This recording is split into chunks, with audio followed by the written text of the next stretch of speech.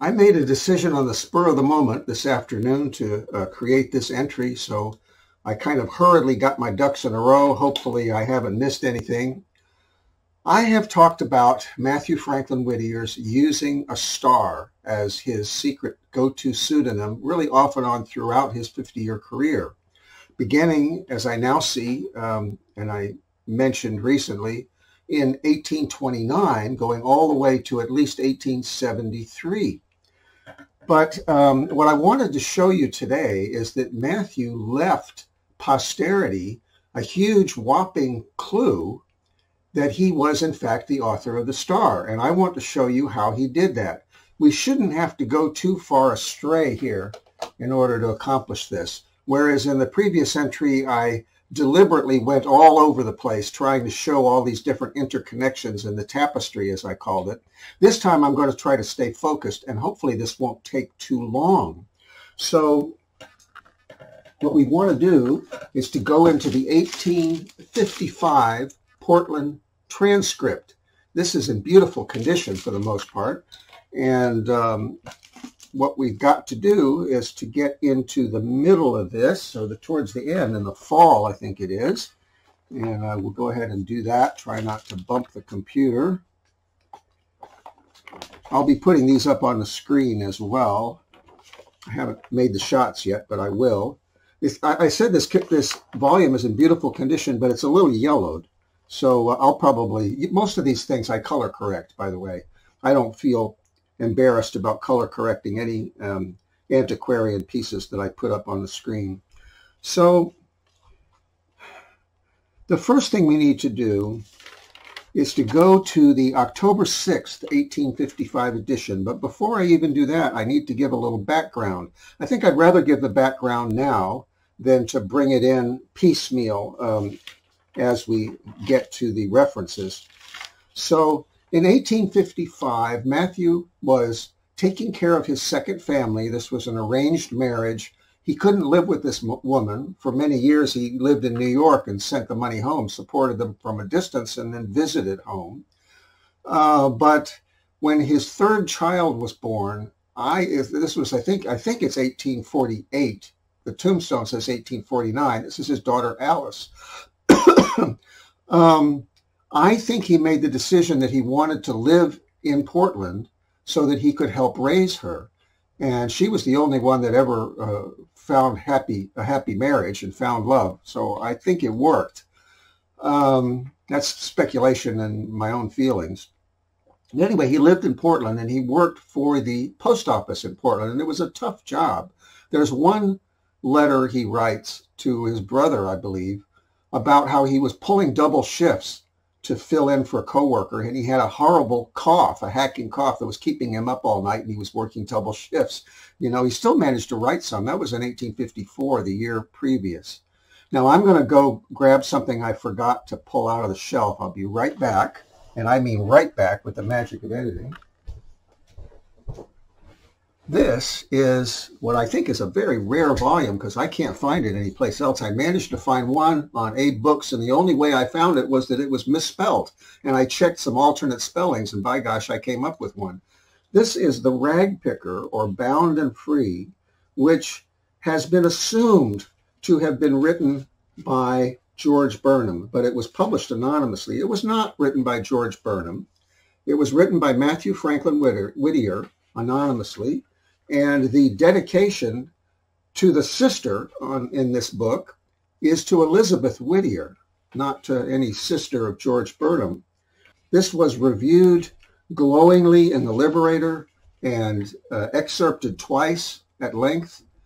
So the gist of that is that the only real I could go in great depth on this, but the main relevance is that this was published in October of 1855, and he had some money. Now, he had been telling his brother in several years previous, that he really wanted to buy a farm, and I think he did. He apparently had lived where I am now. This used to be Westbrook, so he'd lived somewhere around where I am now, and I think he bought a farm here. So just keep that in the back of your mind. That's my conclusion, that when he had this money from having sold the rag picker, that he had some money and he bought a farm. It would have been probably here in Westbrook, which is only a couple miles or so out of Portland, so that he could bring his kids to visit him, and especially Alice, who he wanted to help raise. So that's a little background for us. Now, you may know that Matthew is historically known as, and only as, the author of a character named Ethan Spike. That was not revealed to the public until 1857. 2 years later, in the middle of sometime in 1857, Matthew indicates, writing as a character he calls Old Casual, that the public now knows that he is Ethan Spike. Up until then, nobody knew. Now, in the October 6th, 1855 edition, this is right about the time that the rag picker would have been published, there's one of my favorite Ethan Spike letters. And I don't know if I need to read it. I could just describe it. The gist of it is that Ethan Spike talks about having attended a lecture, a lyceum talk, in his little town of Hornby, given by a man who discourses on astronomy, but doesn't have any idea what he's talking about. And then the minister takes great offense, at what he says, and the minister doesn't know what he's talking about either, and Matthew lampoons the both of them. And this has one of Matthew's most off-color little references here. He says at the end, we've got 3 lectors engaged. The first by Daniel Pratt of Boston. Now, Daniel Pratt apparently was this character who would lecture wildly, just like off the top of his head. And nobody knew if he was crazy or he was acting. That's what I gather, a little bit I've read about him. So Daniel Pratt of Boston is going to talk about the great American traveler. No, he says he's the great American traveler and the editor of the Gridiron. I know that's probably a pun. Subject, Will Saltpeter Burn. The next will be by the editor, ER, of, quote, The Genius. Subject, Baby Shows. Now, apparently, P.T. Barnum put on baby shows, and they were awful. They had, I don't know if any of them were crippled or anything, but they had these babies sitting there, and people would file by and gawk at the babies, and the babies would be crying, and, So Matthew thought that was pretty awful, so he made fun of that. Then he says, the third will begin by me. He says, subject, Orphis Seekin. It's spelled O-R-F-I-S S-E-E-K-I-N. Now, that's a reference to office seeking, which Matthew was very down on, which meant getting positions, political positions, appointed. So if your man won and you had done something to help him win, as a payback, you would be given an office, which was a nice, cushy job. In later years, Matthew was so reduced by shunning that he actually had to take one himself. But here he's making fun of them. And it's spelled in such a way that it sounds like orifice seeking, which is what he thought of office seeking. Okay? O-R-F-I-C-E. Apparently he got right past the editor. So Matthew could be pretty racy when he wanted to be. So that was the letter from Ethan Spike. Now we go to the next edition, the very next week. This is a weekly paper. We're now in the October 13, 1855 edition. Okay, so now we're going to get into it. Now there's a little more history that I need to give, and that is that a lot more history, but I'll keep it very condensed. As I've mentioned before, Matthew wrote for the New York Tribune from the fall of 1844 until mid-1846, signing with his star signature. Rumor got around that was the literary editor, Margaret Fuller. She eventually admitted, quote unquote, that it was her, and when she went to Europe, she continued to use it. But it wasn't her, it was Mathew Franklin Whittier freelancing for the Tribune. And I'm going to write a whole paper on this subject, so I won't get into that now. I have written a whole paper. I mean, I'm shortly going to release it. So Margaret Fuller used this star. And then, now I've got to get my notes out. Not like a week or two after she died in a tragic accident off the coast of New York City with her husband and son in a ship. And that was July 19, 1850. Not long at all after that, like a week or two, Henry Ward Beecher begins to write letters home. And those letters in 1855 are all published as the Star Papers. See, but he actually started writing these. Like, I don't know if he wrote them with a star back in August of 1850, because the first one is undated. The second one is August 4, 1850, and Fuller had just died on July 19, 1850. So anyway, when he published them in 1855, he called them the Star Papers, and they were published. They came out in July of 1855. Matthew is now writing in October of 1855, so just a few months later, and he's going to mention these. The gist of this, I think, is that Matthew was fed up with people using that signature, and he couldn't come out and tell anybody about it then, but he could leave coded messages to make sure that posterity knew how to separate out what was his from these imitators or these people that were appropriating his long-time signature since 1829. Okay, so there's your context. Now, here we have original correspondence, a letter from the country.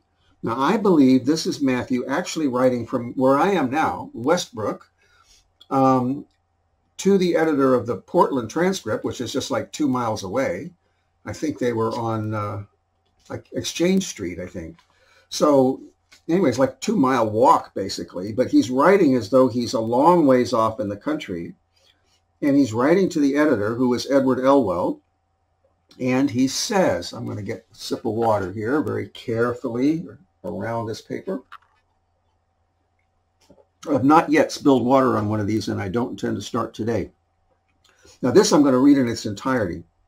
This is what's going to take up the bulk of our session today, and then we're done. Mr. Editors, a letter from the country is hardly in demand for the columns of your paper, I suppose, as I understand one of you lives in the country and has an eye to the facts and fancies of rural life, and many thousands of your readers are better versed in matters agricultural, horticultural, and rusticultural than is your humble correspondent. Beg pardon for that last. I said humble correspondent, but that was only a matter of form.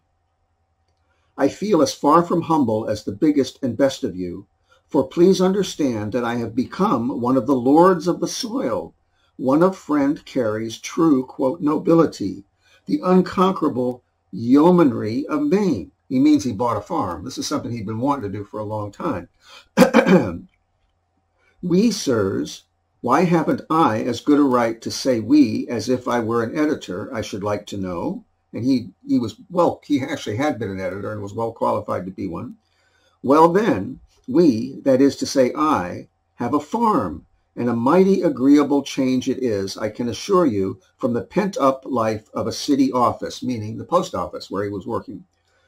We have been longing all summer to give you some account of our corn and potatoes, our clover and timothy, our squashes and pumpkins, parentheses, throw away that foolish P, Mr. Printer, and spell 'em plain and straight, pumpkins. Our, quote, pumpkins this year are some, we can assure you. Now, I've told you many times, I think I've told you many times, one of Matthew's favorite expressions was some pumpkins. Then that derived from his childhood, when apparently he had that nickname because he was kind of an energetic, mischievous boy, and they called him some pumpkins. So here he's brought it in again. And the last time I checked, to see how many times he had used that, I told you there were some I didn't pick up because he didn't, write it exactly that way. Well, this is an example. It says, our pumpkins this year are italic some, we can assure you. Well, that's a reference to some pumpkins. That identifies it as Matthew right there. Not the dwarfed and half-ripened affairs that are often found in your city market, but regular rousers in size and quality. The corn, too, stands almost ripe and bristles on the field like an army ready to march for Sevastopol, says P.S., after the storm. Said corn is somewhat shattered by the recent action, and stands a little irregular in rank and file. Time would fail me to tell you of the potatoes, and turnips, and onions, and carrots. Suffice it to say, they have all been trying to do their best to encourage a new farmer, and will no doubt pay for their raising. So will our sweet potatoes. But we have to use some arithmetical tactics to make it profitable. Thus my account with this section of my garden stands somewhat thus. Now, first of all, Matthew was raised on a farm, so he knows farming. Might be a little rusty, and he might not know all the most current techniques, but he knows how to farm. And he also freelances as a bookkeeper, so he knows bookkeeping. Convolvulus batatus to, quote, our garden, doctor, to 500 slips at $1, $5. This ditto 1 day's labor in setting, 50 cents. Ditto 6 days labor hoeing, $3. Ditto 1 day's labor digging thrown in, $0, $8.50. And he goes on and comes up with a grand total, a net gain of $3.70. In this estimate, to be sure, we have reckoned our labor at a low figure and entered the potatoes at the highest market price for early Southern. But the pleasure of raising them is worth all that we have marked in the account, and we consider it a fair speculation. Now, all of this is just setup. None of this is why he's writing. It's just filler. It's excuse to be writing for what he's going to end with. Okay? Perhaps some others of your readers will try the experiment another season. But the finest, quote, country product, which is just now coming off, is the autumn foliage. Why, my dear sirs, it is grand, glorious, magnificent. Words fail, as you will see, to convey any adequate notion of the superlative sublimity of these fiery forests, which stretch over the country like a troop of blazing comets. Scarlet and green and gold are the prominent colors in Marm Nature's autumn dress, and she flaunts them as gaily as a young bride, forgetting that she is a poor, quote, decayed widder. Now, back in the Ethan Spike story that appeared the previous week, he went on some length about the lecturer's discussion on wild comics. He meant comets, but he was speaking of himself as a wild comic. So it was a parallel, discussion where he was supposedly reporting on the lecturer's talk about wild comets, but he was actually talking about himself as a wild comic, as a metaphor, see? So anyway, he's identifying the comet with that previous Ethan Spike piece. So that much you need to know. Now, Mrs. Editors, if you will ride over to blank, please notice the mail mark and inquire for us. We will entreat you to a little new cider, and he's inviting them, and give you as many apples as you can eat and pocket, and show you some of the nicest forest and mountain scenery in the whole region round about. This is probably not an idle invitation. He knows these people personally, and he's inviting them to his farm. Your city people think of the country only as a fit resort for a few days in midsummer, but for glory and beauty, for charming quiet, the perfect spirit of repose, October, in its better moods, stands before all other seasons. Mellow atmosphere at noon, variegated woods, loaded orchards, fields of corn and pumpkins yet ungathered, the satisfied feeling which all nature seems to exhibit in review of the season's work well done, all in all, make early October in the country more charming than June. Come and see. You will excuse a farmer's rough hand, and I will try and give you another letter or so by husking time. Well, Matthew knows calligraphy, so that's just totally ironic. I don't know if he's writing hurriedly or something, but basically he writes in calligraphy. Now this is the last paragraph, and he's built up this whole thing, just basically inviting the editors to come visit him at his new farm in the country, which he bought with the proceeds of the rag picker. And now he's going to get to business. By the way, can't you reckon me a, quote, special correspondent? Suppose you should allow me a corner in your editorial columns. He actually does want to write for the transcript, and he's only allowed to submit. He never was made part of the staff that I know of. He was a reporter for them, but not staff. To distinguish me from yourselves, you may give me some sort of signature. Asterisk, star would do, but that would be rather too ambitious for a green hand. He's used this since 1829. Besides being appropriated by a distinguished correspondent of a certain New York paper. That's Henry Ward Beecher, who's writing for the Independent with the star. Apparently he used it before he called them the star papers. He actually signed those things with a star in the New York Independent. And if he did that from the very beginning, then he was doing that a week or so after Margaret Fuller died. It's unbelievable. And I'd like to nail that down and know for sure, but that's sure what it looks like. Perhaps it would be quite as suitable to mark my wandering paragraphs by the sign of that other class of heavenly bodies, known in the communication of your other correspondent, the Honorable Ethan Spike, Esquire, as, quote, comics. Okay, so nobody knows Matthew is Ethan Spike. He's calling him another writer. But, everybody, certainly the editors know that he's Ethan Spike. So he's bringing in now his other character, Ethan Spike, as himself, and he's referring to what he said in the previous Ethan Spike story, in the previous entry, about comics as a wild comic. So let me read that again. Perhaps it would be quite suitable to mark my wandering paragraphs by the sign of that other class of heavenly bodies. And by the way, in Ethan Spike, he called them heavingly bodies. That was the other racy little malapropism that he used. But anyway, I'm going to go back again. Perhaps it would be quite as suitable to mark my wandering paragraphs by the sign of that other class of heavenly bodies, known in the communication of your other correspondent, the Honorable Ethan Spike, Esquire, as, quote, comics. I shall venture thus to sign myself, distinctly endeavoring in all future flights, not to obscure the star, asterisk, that shines over Berkshire hills, and the symbol underneath is a comet. So, catch this now. He's saying he would sign as a star, except that Henry Ward Beecher has appropriated it, you see, and therefore he will sign as the comet, which identifies him as Ethan Spike. Now note this line. To distinguish me from yourselves, you may give me some sort of a signature. A star would do, but that would be rather too ambitious for a green hand. Besides being appropriated by a distinguished correspondent of a certain New York newspaper. Note the word appropriated. That means stolen. He should have said what? Introduced or launched or, some neutral term. But he uses the word appropriated, and he means it.